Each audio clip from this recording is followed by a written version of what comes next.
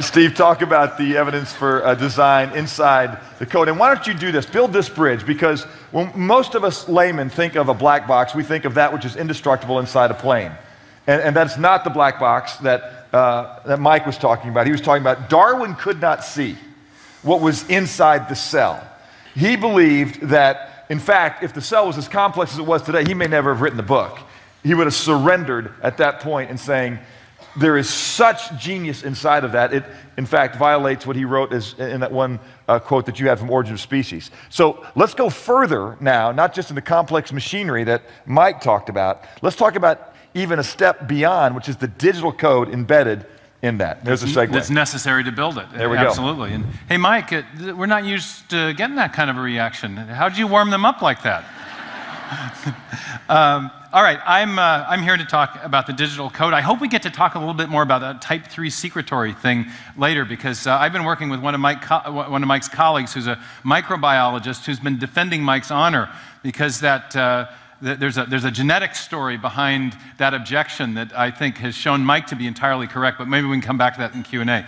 My job tonight is to talk about I think one of the most fascinating discoveries in the history of humankind. Not just science, but it is the discovery that Watson and Crick made of the digital code in DNA. The first thing they discovered in 1953 was the beautiful double helix structure of DNA. We all know this structure because it's a cultural icon now. We know that DNA, you convict criminals with their DNA. We see DNA on all kinds of things. The double helix is an icon, but it's a beautiful structure. But more important than the structure that Watson and Crick discovered is the mystery that they solved and the mystery that they created. First line of the book that I've just completed is this. It's when Watson and Crick discovered elucidated the structure of the DNA molecule, they solved one mystery, but they created another. The mystery that they solved was the mystery of where hereditary information arises. Since ancient times, people have known that like begets like, that children are like their parents, that organisms are able to copy and replicate themselves in very similar form. And scientists have known that there must be some kind of signal, some sort of memory that allows organisms to reproduce themselves. But where does that memory, that information, that signal reside? When Watson and Crick discovered the structure of DNA, there was a hint in the structure that suggested that the DNA not only has this beautiful helix, but it is embedding some kind of information down its spine. It was suggested by Watson and Crick in their very first paper that this might be the case. But in 1957, 4 years later, Francis Crick, having taken stock of all the developments that were going on, not only in the DNA chemistry world, but also in the world of protein chemistry, put forward what I think is really the basis of modern biology, which is the sequence hypothesis. And in it, he said that there are 4 chemical characters along the spine of the DNA, they're called bases or nucleotide bases, that function just like alphabetic letters in a written text or digital characters in a piece of machine code or software. This is known as the sequence hypothesis. According to Crick, it's not the chemical properties of these bases that is important. Rather, it's their arrangement. Just as it's not important what the weight or the composition of these Scrabble letters is. What's important is the way they're arranged to spell out a message. It's the sequence of the arrangement that it determines the function, not whether the letters are put on wood or tile or plastic. This was the sequence hypothesis. And here's a picture of the DNA molecule. You see the double helix shape.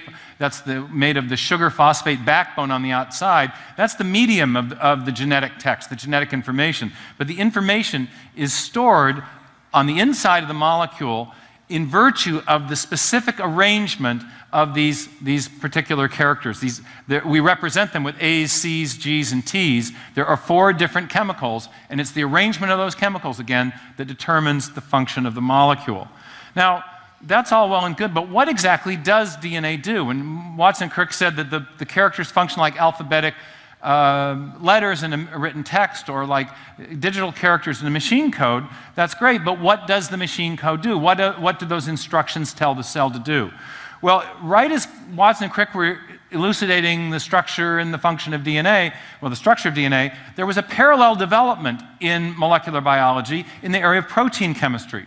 It started in about the same time, 1952. A scientist named Fred Sanger was discovering about the protein insulin. Other scientists began to discover the three-dimensional structure of proteins, and that they discovered that they were immensely complex three-dimensional shapes. It defied everybody's expectation. They thought proteins were going to be simple things like hat boxes stacked up on top of each other. The ultimate secret of life, after all, should be law-like and orderly. But proteins weren't like that. We know that proteins do, and they knew that proteins did lots of important jobs in the cell. You can think of proteins as like the toolbox of the cell.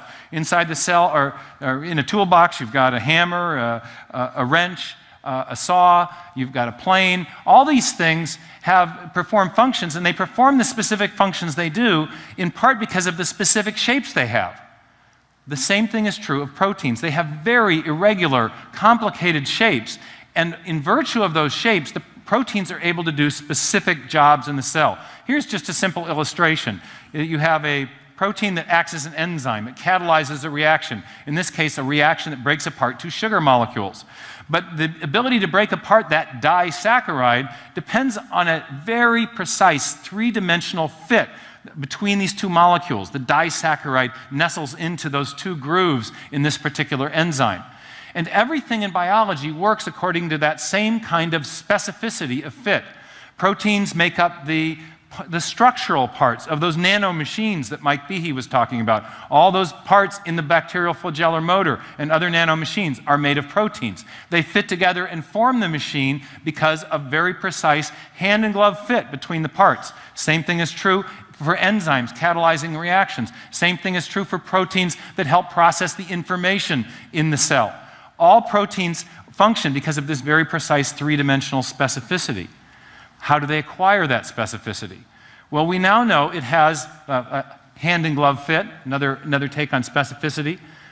We now know that proteins acquire that specificity because of the way their individual subunits are arranged. Now, the subunits of proteins, that sounds like a big scientific word, but hey, I've got snap-lock beads tonight. Ages 2 to 4, it says on the box. Okay. All my best visual aids are stolen from small children, you know. Okay. Here's a protein is a long chain-like molecule that folds into a very specific shape. And it might fold differently depending on the arrangement of the subunits, the amino acids. So each of these colored beads with a different shape represents a different amino acid. And you can see that there's a lot of different ways that we could arrange even just these few beads. Depending upon the arrangement, the shape will be different. It will fold in the protein, or the chain will fold into either a functional protein, or it may lie limp and do nothing at all if the arrangement isn't correct.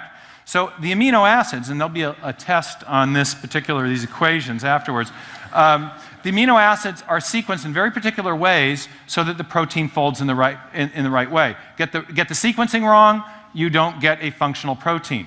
So Francis Crick, in fact, said that he likened the amino acids to those old typeface blocks that are used in the old newspaper headlines. They all have the same basic chemical structure, but there's a different sticky outie with each one, a different font.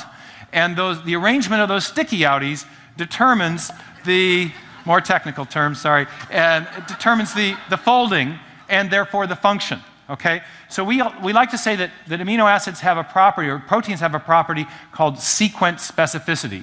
If something has sequence specificity, the function of the whole is determined by the specific arrangement of the parts. We find that in language, we find that in computer codes, we find it in proteins. But the question is, how do proteins acquire that specificity? And this is where Francis Crick's sequence hypothesis came in. According to Crick, the characters along the DNA spine function like alphabetic letters, but what they're spelling, what they're causing to happen is the sequencing of amino acids, which in turn cause the proteins to fold and therefore produce a functional tool in the cell's toolkit. So information on DNA is transcribed, translated, and produces the functional outcomes, the protein machines that the cell needs to survive.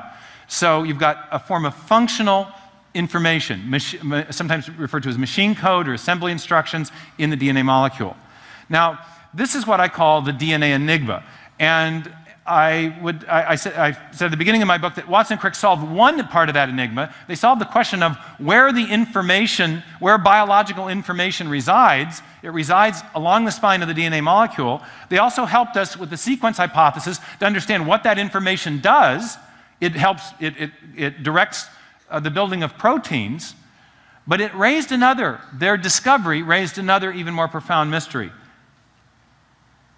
And that mystery is, where did that information come from?